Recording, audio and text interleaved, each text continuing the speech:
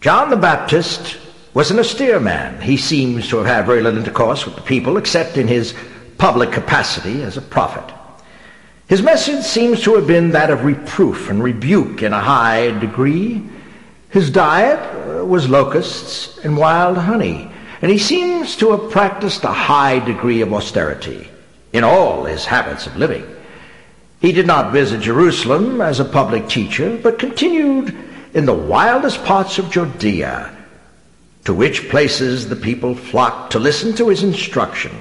His habits of life, his style of preaching, his abstaining in a great measure from intercourse with the people, led his enemies to say that he had a bad spirit, and that so far he was from being a good man, he was possessed with the devil. After the scribes and Pharisees had declined receiving his doctrine under the pretense that he had a devil, Jesus Christ began his public and in his habits of life and intercourse with the people differed widely from John the Baptist. Instead of confining himself to the wilderness of Judea, he visited most of the principal places and especially spent considerable time at Jerusalem as a public teacher. He was affable in his deportment, mingled with great ease and holy civility with almost all classes of persons for the purpose of instructing them in the great doctrines of salvation.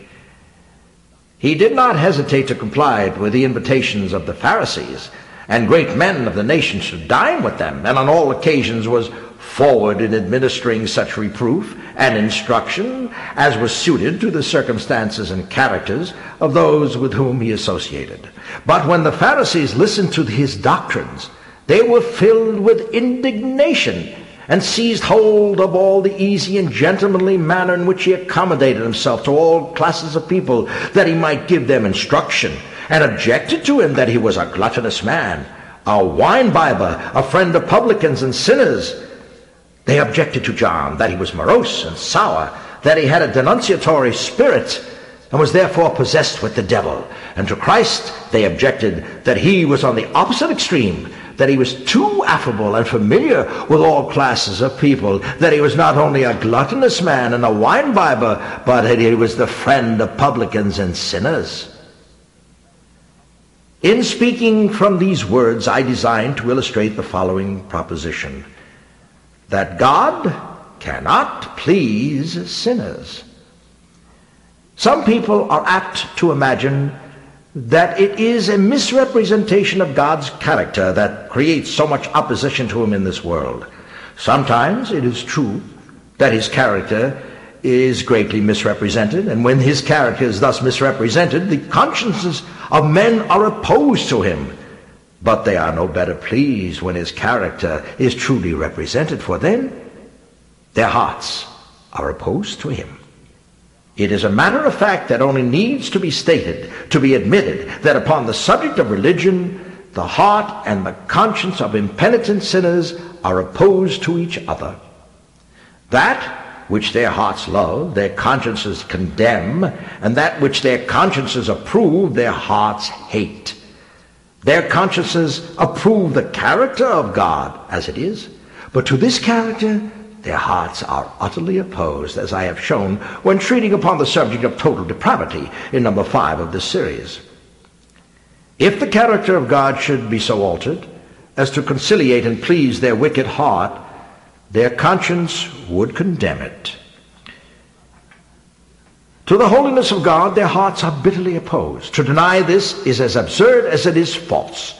To maintain that an impenitent heart is not opposed to holiness is the same as to maintain that an impenitent heart is not impenitent.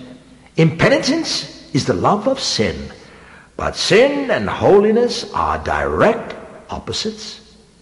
To say then that an impenitent heart is not opposed to holiness is to say that opposites are not opposites. God is definitely holy, and therefore the impenitent heart is wholly opposed to him. But suppose he was infinitely sinful, would sinners be better pleased with him than they are at present? No. They would make war upon him because he was so wicked. their consciences would then condemn him, and although their hearts would be conciliated, their conscience and their better judgment would be utterly opposed to him. Men are so constituted that they cannot approve the character of a wicked being.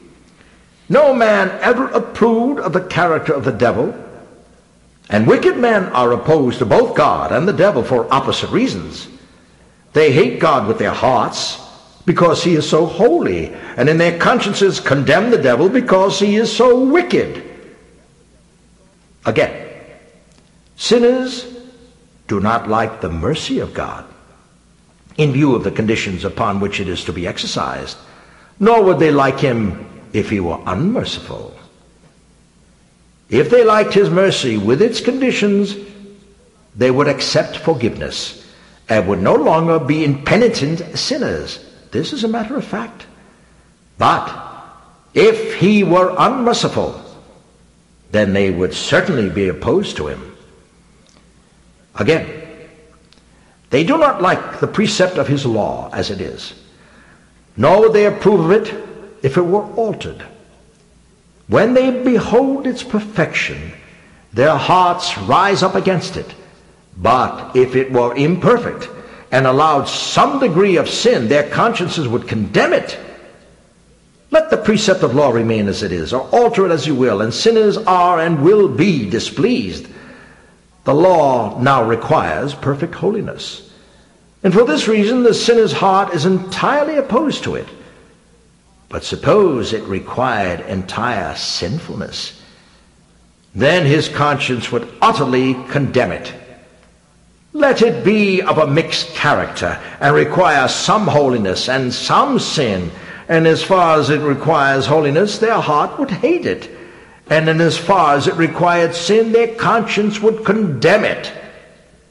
So upon the whole, they would be as far from being satisfied as they are now. First, they do not like the rule of conduct which it prescribes.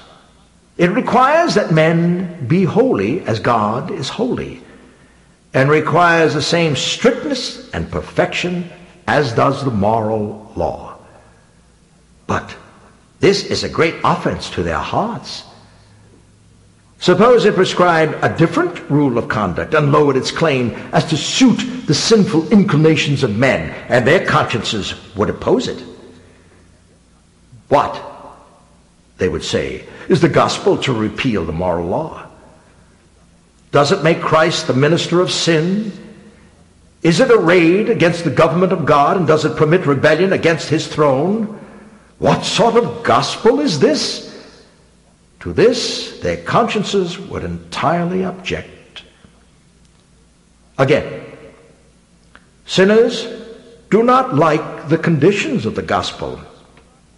Now, would they be satisfied if they were altered? The conditions are repentance and faith, but to these, the sinner's heart is opposed. To hate his sins, to trust in Christ for salvation, is asking too much to obtain the consent of his heart. But suppose the gospel offered to pardon and save without repentance and faith, though this the sinner's conscience and his common sense would object. What, he would say, shall the gospel offer pardon while they continue their rebellion? Shall men be saved in their sins? It is absurd and impossible. And shall men be saved without faith in Christ? Shall they be received and pardoned while they make God a liar? Shall they go to heaven without believing there is a heaven? Shall they escape hell when they do not believe there is a hell? Shall they ever find their way to everlasting life when they have no confidence in the testimony of God and will not walk in the only way that will conduct them there? Impossible. A gospel that pretends to save on such conditions must be from hell. Now suppose you let the conditions of the gospel remain as they are, or alter them in any possible way, and the sinner is not satisfied. They commend themselves to his conscience as they are, but they are a great offense to his heart. alter them so as to conciliate his heart, and you offend his conscience. And while the sinner remains impenitent, there is no conceivable alternation that would please him. The fact is that sinners are at continual war with themselves. Their hearts and consciences are in perpetual opposition to each other. One view of a subject will please their hearts and offend their consciences, and another view of it will satisfy their consciences but arouse the enmity of their hearts. And while they are in this state, it is plainly impossible to please them. Again, sinners do not like the means of grace as they are, nor would they be satisfied if any other means were used to save them. They do not like the doctrines that ministers preach when they preach the truth. Now would they be satisfied if they preached error? If they came out with pure doctrines of the gospel and bear down upon the hearts and consciences of men with the claims of God, their hearts arise in instant rebellion. This, they say, is an abominable doctrine.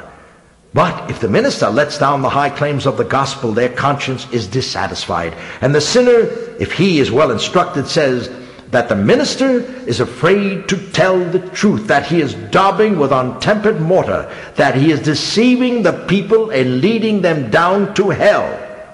Again, sinners are displeased if the church exercises discipline and turn out unworthy members. And they are also displeased if they do not do it. If a church suffer disorderly and wicked persons in their communion, their consciences are opposed to this. They say these church members are all hypocrites to sanction such conduct as this. What? Have fellowship with such persons? The church can never prosper while they retain in their communion such hypocrites.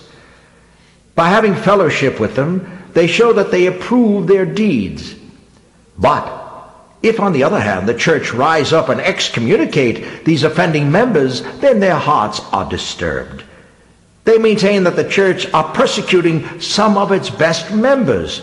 They think that the proceedings of the church are very uncharitable to deal thus with persons who, for aught they can see, are as good as any persons in the church. Cases of this kind have occurred where the excommunicated members have been advised by the ungodly to prosecute the church for slander. The truth is that while sinners continue to be so inconsistent with themselves, nothing upon the subject of religion can please them. What is right offends their hearts, and what is wrong offends their consciences. I shall conclude this subject with several remarks. First, from what has been said, you can see why it is that sinners find it impossible to rest in any form of error until their consciences become seared as with hot iron. It is affecting to see how many persons there are who are making continual efforts to hide themselves behind some refuge of lies. These errors are congenial to their feelings, and they want to believe them. And in the excitement of debate or in view of some glowing exhibition of their error, when it is exhibited, as if it were sober truth, they feel as if they did believe it. And while the excitement lasts, they seem to rest in it. But when the tumult of feelings subsides, and an enlightened conscience can gain a hearing, it gives forth the sentence of condemnation against their favorite heresy. Conscience comes forth and writes falsehood upon the very head in front of it. 2. From this subject you can see that a minister whose preaching pleases the hearts of sinners cannot commend himself to their consciences in the sight of God. Many ministers seem to aim at conciliating the feelings of the impenitent part of their congregation. They seem to consider it an evidence of their wisdom and prudence that their preaching has so much favor with the ungodly. Now, let these sinners be converted, and they will lose their confidence in such a minister. Their consciences, if enlightened, have never been satisfied with him. They have praised his preaching and loved to hear him because he has commended himself to their hearts, and not because he has commended himself to their consciences. If then they are truly converted, and their hearts are brought over to take sides with their conscience, it is highly probable that they will go away and join some other congregation, if another is within reach. And where in such cases they do not do this, there is reason to fear that they are not truly converted. But where a ministry preaches to the conscience and sinners get angry and go away, if ever they are converted, they will desire to come back again and set under the preaching that used to so disturb them while in their sins. 3, from this subject you can see that where Christians try to gain influence with sinners by bringing down their religion so as to conciliate their feelings while in their sins, they will never by this kind of influence do the sinner any good. For while by this course they please the heart of sinners, their consciences condemn them.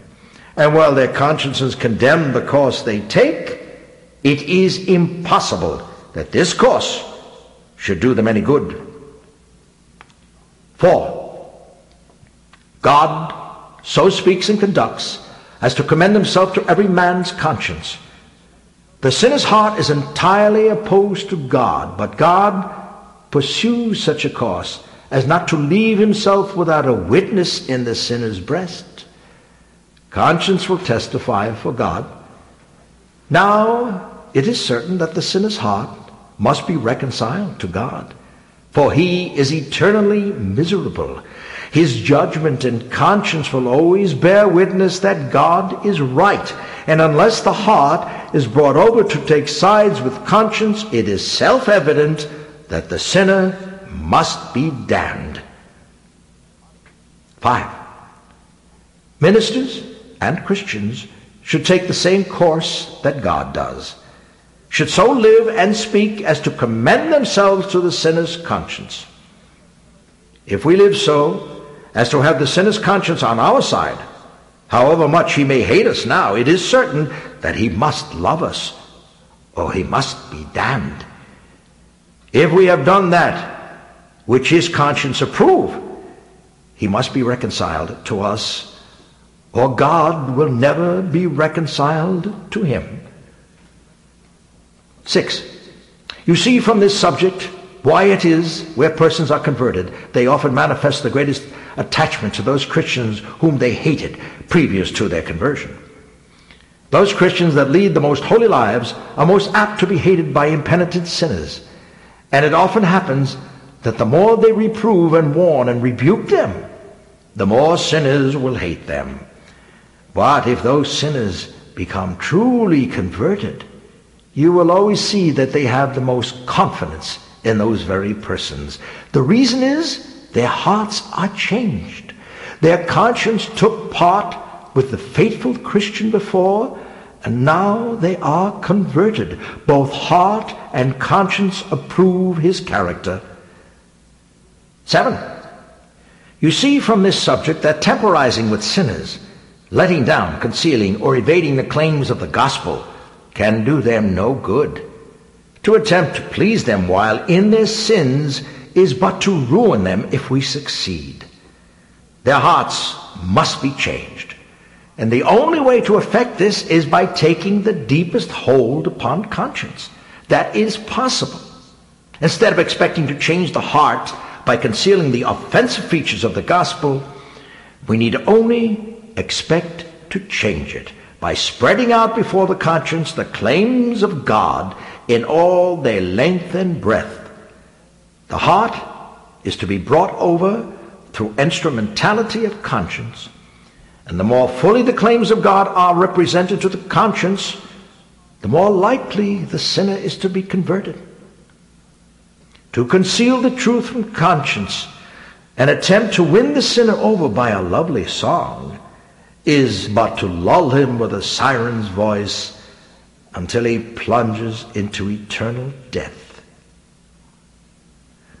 8, you see from this subject why it is that convicted sinners often manifest the greatest opposition just before they submit to God. It is often the case that the more conscience is pressed, the more the sinner is fretted, and the more he will rebel. And when the conscience is thoroughly enlightened and has obtained a firm footing so as to exert its utmost power from the heart, a desperate and outrageous conflict often ensues. And in the madness of his exasperated feelings, the sinner is sometimes almost ready to blaspheme the God of heaven.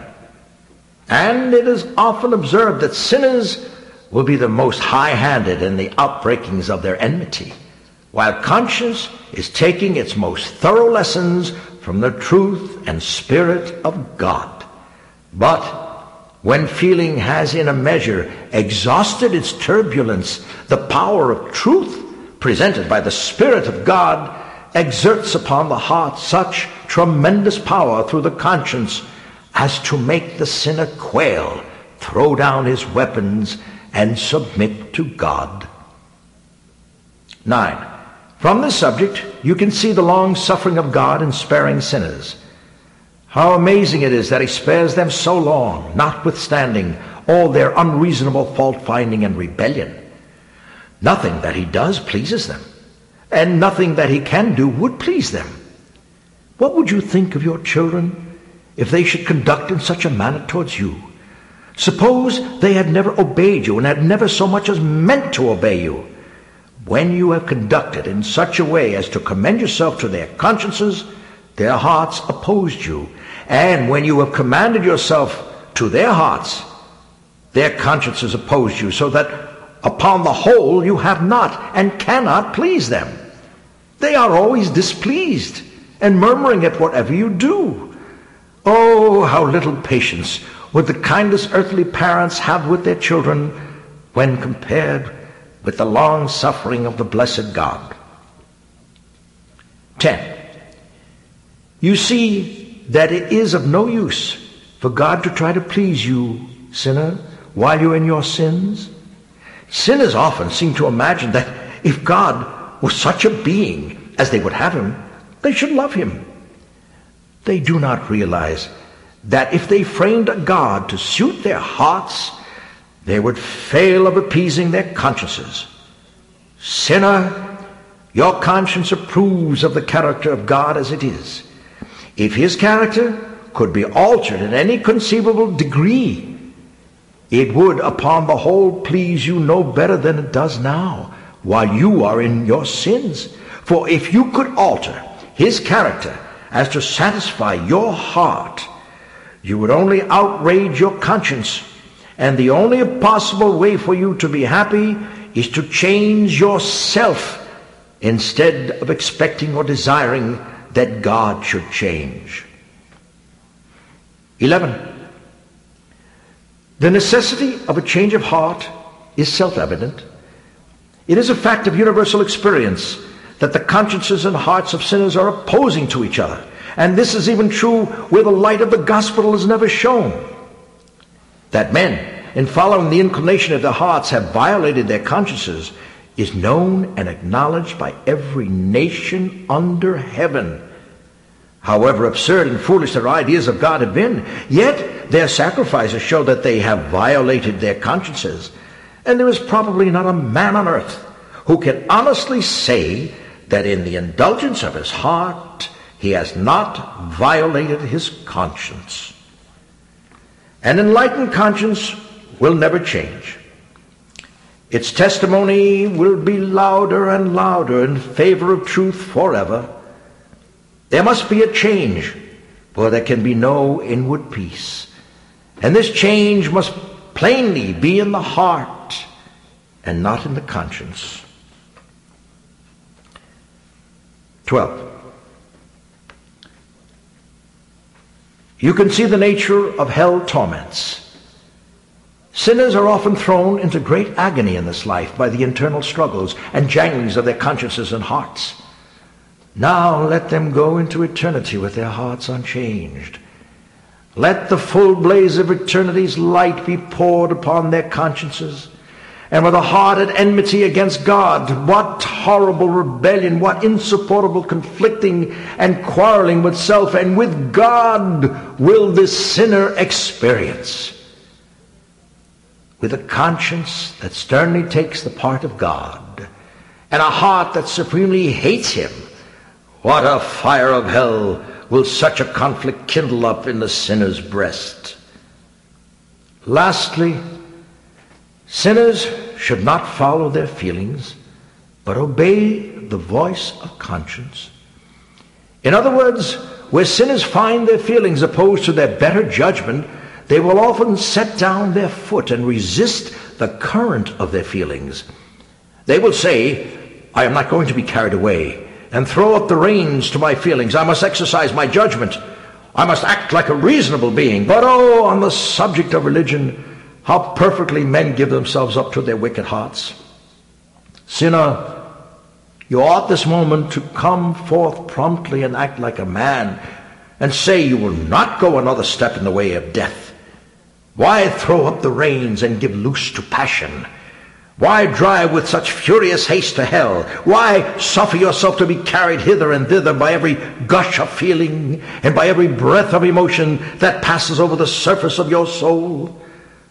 Why, sinner, if you do not exercise your reason, if you do not listen to the voice of conscience, if you do not gather up the reins, gird up your loins, and address yourself to the work of your salvation like a man, if you do not make up your mind to resist the whole tide of your carnal feelings and put yourself under the clear blaze of heaven's light, and when conscience gives forth from its verdict, unless you will promptly obey, you must die in your sins. And now will you here in the house of God, while your character and danger are before you, while mercy waits to save, and death brandishes his weapon to destroy, while heaven calls and hell groans, while the Spirit strives and Christians pray, will you have the moral courage, the decision of character, the honesty and manhood to resolve on immediate submission to Jesus Christ?